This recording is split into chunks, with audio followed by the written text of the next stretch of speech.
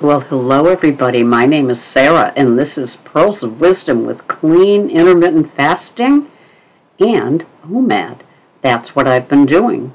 I just got notification that it's my channel's anniversary. I didn't click on to see how many years I've been doing it. I think it's about 8. But anyway, here we are. And some of you have been with me since Weight Watchers days. I just remember sitting in the basement and setting up the tripod and all of that before, I guess, either I had a computer or I learned how to do it on the computer. This is certainly much easier. So I have my little microphone here, but I've gotten some feedback that there's feedback, and it sounds tinny. What is going on? I need to rent a 6-year-old to fix this. Can you send one over right away? I'll even wear a mask if you're wanting that. Anyway. So it is Monday, July 25th, and here we are. And when I wake up in the morning, the first thing that I ask for is a day of food abstinence, food sanity, and food sobriety. And, it's for all things included.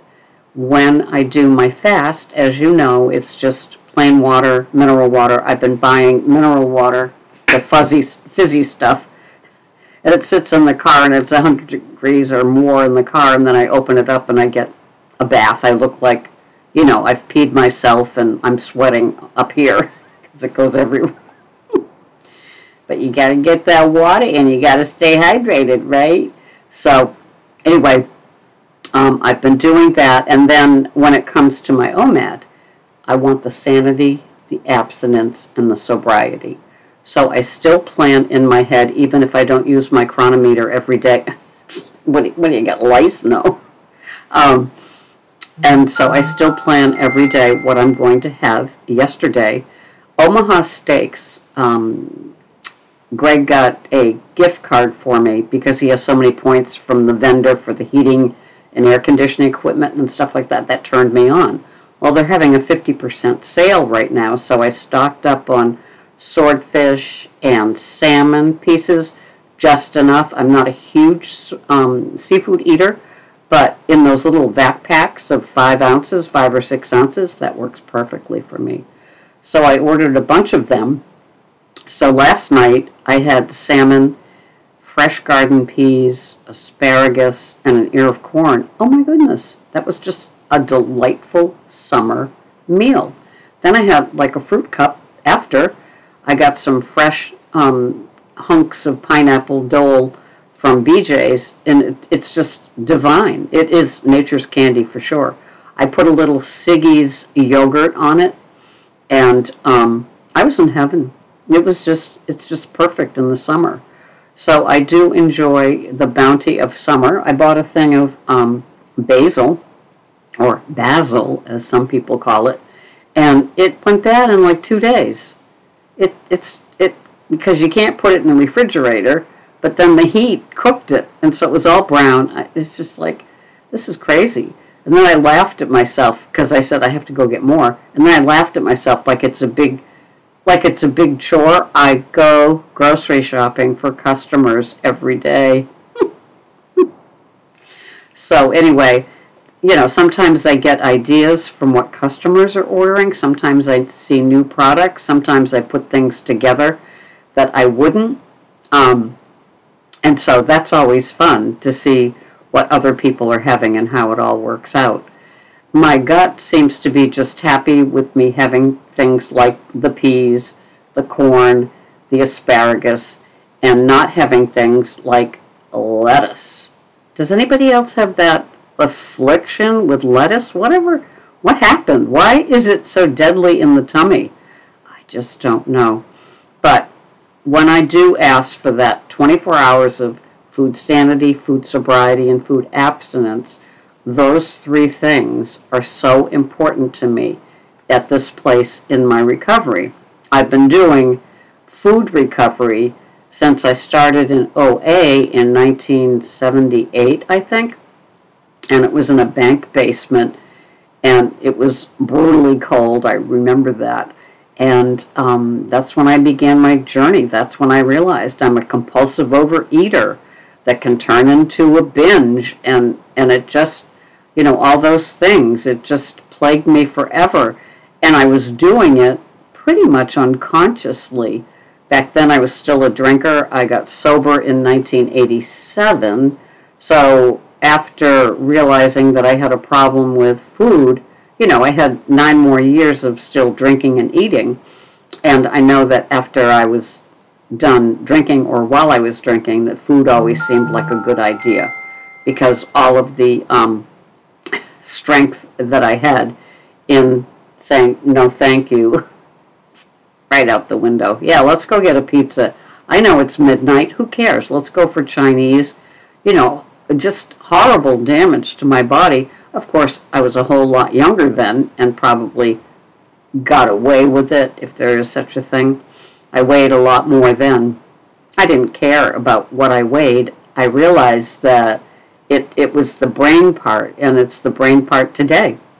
The abstinence, the sobriety, and the sanity. I can understand the insane parts, especially in the summer. Summer is so difficult. When I shop for people, I see what people have, and it's just so much.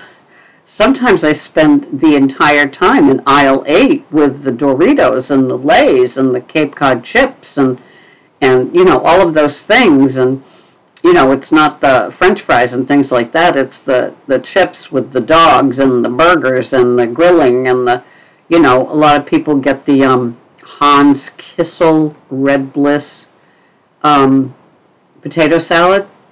I've always had an aversion to condiments, mayo, ketchups, most salad dressings. That's why I was just an EVU or avocado oil person only.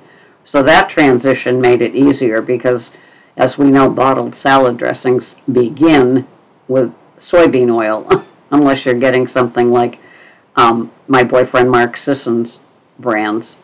So anyway, summer is a tough time. And if you're invited to all of these get-togethers, it's like, what am I going to have? How can I do it? What if you're eating OMAD? How do you do it? I remember a few years ago, when I could have those salads, I had a beautiful glass, I think it was Martha Stewart, glass salad bowl like this, and I just made this huge salad, and I just, I put the dressing on the bottom, and I could bring it anywhere with me and do it then and there. I wasn't OMAD at that point yet, so definitely it was more like 10, 12, 13, 14, 15 years ago, and that suited me well back then. But then as I evolved into the OMAD and more keto, it just became so much easier and freeing. And the only time that it was tough was at a cookout that was, if people are doing cookouts at 4 or 5 in the afternoon and I'm ready to eat at 2, I know that I've eaten before going to these things and just had water through the whole thing. We don't go out much. I mean, the pandemic took care of most of that sort of thing, so I'm just kind of cooking at home a lot. So anyway, those vac pack pieces of fish from Omaha Steak, the salmon and the swordfish, are just perfect. And to have them with some fresh veggies that aren't, I don't know what it is, that aren't salad-based, just seem to have worked out for me. So I am delighted, and sometimes I slow down and I think, when I'm in produce, what is it here that I would love, and should I try it out again and see how my gut does it? But I know what does work, and so there's enough variety in those sort of things that I'm happy. And it's the sanity that is such a gift. My brain is so busy about food. Yes, I think about food all the time because I'm shopping for it, but not in the obsessive, compulsive, I have to have it now even though it's 10 o'clock in the morning sort of thing that I used to do. I know that at 2 o'clock, that's the great part about the OMAD, is that if I'm really, looking forward to something and really wanting something like those English garden peas that I got, I think they're by Dole. maybe Fresh Express. I was surprised to see them because I usually get them at Whole Foods for like $7.99. So these were nice. They're like $2.99, I think.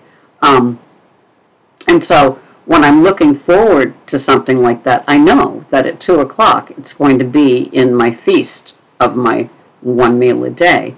So I can look forward to it. So there's relief, and sometimes it's fun to look forward to the OMAD. I do that, so that's in my head, but it's not the eating part, the going to cheat. Remember when we use those words? I just don't like those words. So life goes on, and it's pretty darn good to have the clean intermittent fasting and the OMAD. And I am not one of those that's too hot to eat type of people. I'm still ready at 2. I'm like my cats, or they're like me. I don't know. Which is it? Where it's like when I'm ready at 2, I want my meal. So the 23, 24 hours of fasting before I sit down to my OMAD is plenty of OMAD. It's been working, and I'm not knocking it at my age. Goodness, I went so many years without having a break, and now it just seems like such a gift. So it's the abstinence, the sanity, and the sobriety around food, and not going cuckoo for Cocoa Puffs and all of that kind of stuff. Well, I'm so glad you're here. I hope you're having a great summer and everything is working out for you. And, somebody wrote me about the scale. That's a whole video in itself, but I weigh myself once a month. I have my little green book here that I've kept for years, and it gets written in, and that's that. It's just, it's not going to make me crazy, because so far, the last 3 months, I have stayed the exact same weight, even the point something number. I can't believe it. It's like the scale is broken or something. I'll take it. But that's, and getting to that maintenance weight is great. And so I don't go crazy when I weigh. And if I do gain August 1st when I weigh myself, oh well. It's what it is, and it's not going to make me crazy because it's once a month. And I know our bodies fluctuate. It's good to have a round. I weigh around, right? And it's maintenance and working on it. I also enjoy food, so I don't deprive myself of things. So it's a balance of maintenance and not having food deprivation. And the brain, it's like a triangle, right?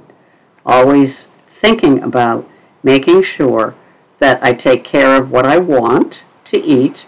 I eat what I eat in a reasonable, time in the OMAD, and that I'm not going crazy about it, because life is life. And with all we have going on right now, enjoy the bounty of your meal.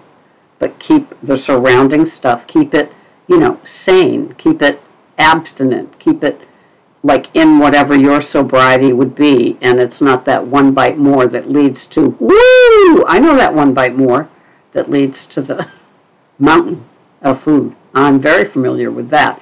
So it's one day at a time. Don't beat yourself up. Put the scale away. It's great weighing myself once a month because I literally have to dust off the scale. I'll take it. Thank you so much for watching. This has been Sarah. Clean, intermittent fasting, and some pearls of wisdom thrown in. I'll see you here the next time. Bye-bye for now.